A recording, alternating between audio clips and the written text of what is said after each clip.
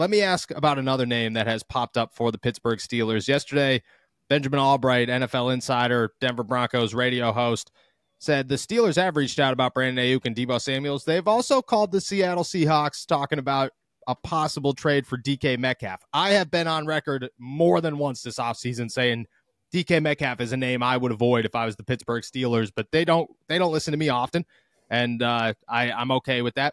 They call about DK Metcalf. The kid's 26 years old. He's coming into, I think this is the second last year on his contract or on his current contract. And I mean, there's no hiding the superstar in DK Metcalf.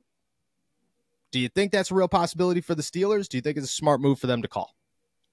I don't think it's sure it's a smart move to call. I don't know how, like, this is the most expensive in terms of option in terms of what you'd have to give up, I'd imagine. I don't know. There doesn't seem to be any beef between the Steelers and DK Metcalf. Doesn't seem like there's any holdout or hold in impending.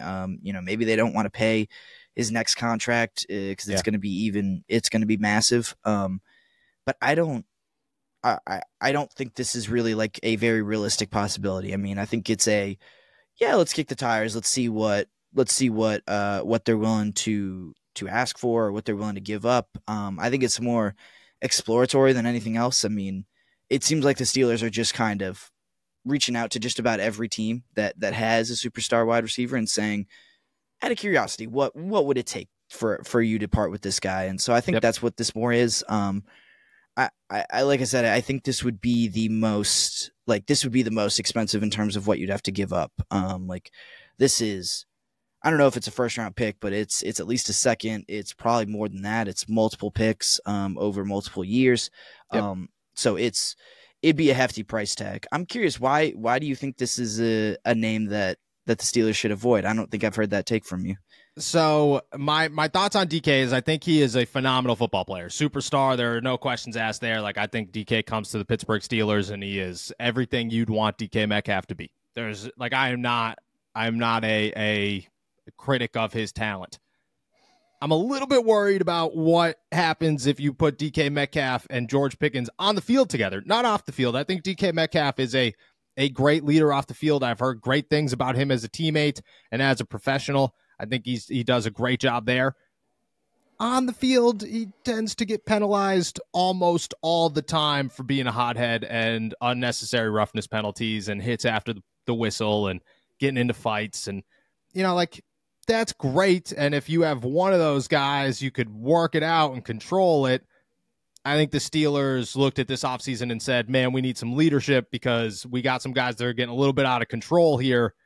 I don't know if that's the leadership that you're looking for George Pickens to say, because it's hard to sit here and say, hey, George, you got to be better when DK's out there hitting guys with his helmet, and you're going, well, what about him? They're like, yeah, but he's great. There's like, I don't know how to tell you that. That's where it worries me with DK is the on the field, like, penalties and the excessive penalties that he gets throughout a season. If you can work those out, which, I mean, if any team's it's probably going to be the Pittsburgh Steelers.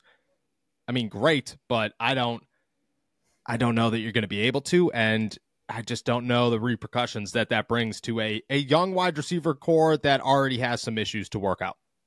That's interesting. I mean, I kind of didn't know about that side of DK. I mean, it makes sense. I don't know, man. Maybe that's just Steelers football. Maybe you're just being soft, and maybe the Steelers need a bit of an edge to their team now. I mean, that does make sense, though.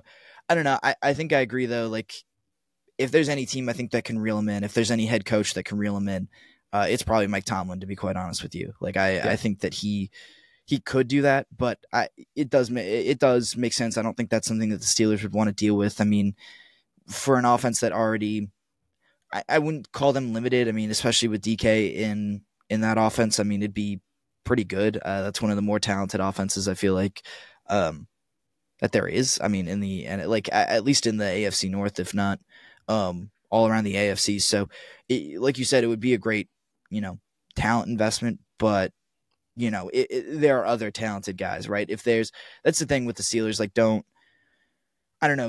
just get anyone, Yes. don't just don't get a superstar just to get a superstar. Get the right one. Yes, because this is ideally a multi-year deal, but like don't like throw away this year because you got a guy instead of your guy. Yep, that's I agree. It's got to be a sound investment. Guys, this is a public service announcement, and it is urgent. You think that you have mastered the look in sweatpants and joggers? Well, guess what, my friend? You have not. You are one step away from wearing pajamas in public, and your significant other is starting to think that you look like a slob. It's time to take your sexy ass and put it in some jeans. If you take anything away from today's show, it's that the perfect jean isn't just another pair of stiff, uncomfortable, nut-crushing pants. They have cracked the code on solving your denim difficulties, and it is time to rejoice. Check them out. Always looking good. The Perfect Jean makes great looking, perfect fitting jeans that are as comfortable as sweatpants and more stretchy than a kangaroo's pouch. It's made from a special denim fabric that's super soft, just like sweatpants, just like joggers, but it doesn't make you look like a slob. And the best part, they make 6 fits from skinny to thick. Waist sizes from 26 to 50 and lengths from 26 to 38. So whether you are a thick guy or a short king, or guess what, anything in between, they perfectly fit your body and accentuate your assets. Pun intended. Trust us when we say that these are truly fucking perfect jeans. Once you try them on, you'll never go back. Once again, boom. For a limited time, our listeners get 15% off their first order plus free shipping at theperfectjean.nyc, or just Google The Perfect Jean and use our code ALLSteelers15 for 15% off. Look it, I have been looking for a while. I have been talking to my fiance daily. I need to find a look. I've tried them all. I tried khakis, I tried joggers, I tried sweatpants, I tried shorts. Nothing fits me like the Perfect Jeans fit me. The Perfect Jean doesn't just stop there, though. They've revolutionized t-shirts as well. The Perfect Tee has just enough stretch to hide the beer belly while accentuating your arms and chest for that flawless look. It's soft like butter without shrinking in the wash like all your other t-shirts. It's just, perfect. The Perfect Jean always has free shipping, always has free exchanges, and always has free returns. So you can have peace of mind knowing that your order is completely risk-free.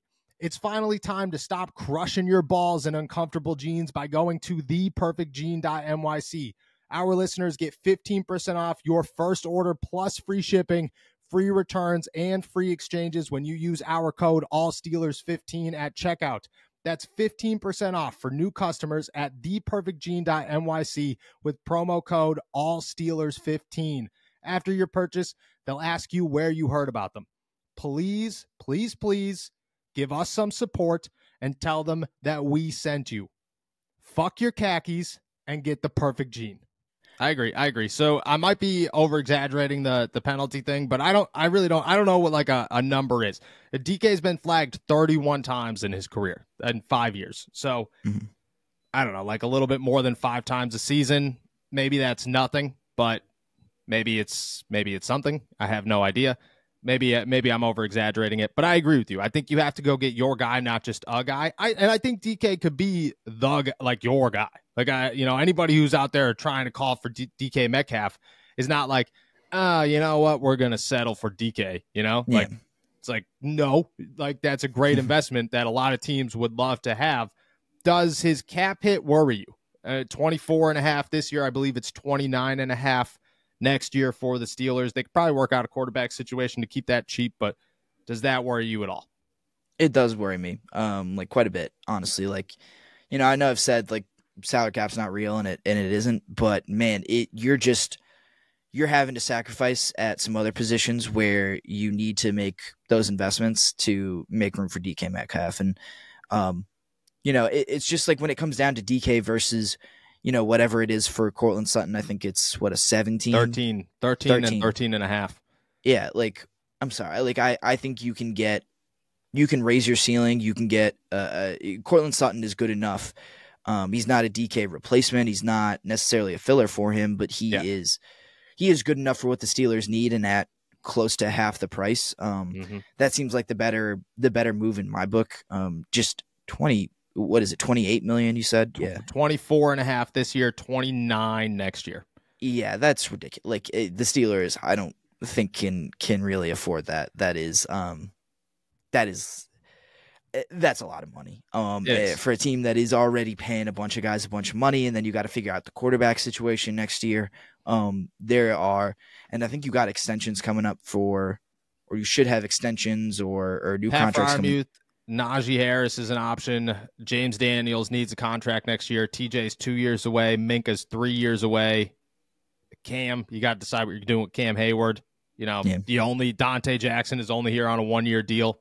Like, yeah, there are definitely some names to watch. I agree. It does worry me. I think any wide receiver making $30 million is like, I just don't see the value in the position. I just really don't. Like, I think you could get younger guys for cheaper that make an impact. I mean, I was talking yesterday on a podcast talking about, you know, why were there no trades when everybody was flying around the rumor mill talking about wide receiver trades? And it's just because, like, teams see the value in younger guys and that they don't want to pay and give up compensation for a guy that, yeah, it's great, but, like, can't you develop somebody else into that? Can't you give somebody a year before they turn into a Brandon Ayuk, DK Metcalfs, and these star wide receivers pop up all the time? And I get it. Like, you're not DK Metcalf and you're not Brandon Ayuk and you're not Deebo Samuel, but I mean, you got potential to be those guys. And I think the teams see that and look at it and say, I don't know if I'm willing to give that up. I will say, just on a positive note for this, I think the Steelers could make it work. Like, I think they'd have to bank on Justin Fields signing a 2-year, very limited deal and him turning into something, and they feeling good about Justin Fields in the future for the next 2 years. I think if that's the case, a 2-year deal works in their favor. I think anything farther than that, you're starting to get a little tricky because then you got to decide on George Pickens and so on and so forth. But I think if it's 2 years of a massive cap hit, you can make that work if you're the Pittsburgh Steelers without really, like, struggling to come up with the money. That is, if your quarterback situation remains limited. And I think that's a question, but it's a way. There's a way around it if you're the Steelers to make it work. Yeah, be pretty tough though. Like it would be. It's, and I think you're banking on a very specific set of circumstances falling your way, and you know something's going to get screwed up, something's going to get messy, and it's not going to fall. That's the thing. Like, it's a very narrow hole in which, or a very narrow set of circumstances in which you can fit a DK Metcalf type of contract, or really, I mean, any type of major receiver contract into their current salary cap situation, while also making sure that you have a quarterback that can utilize those guys properly. Yeah, I agree.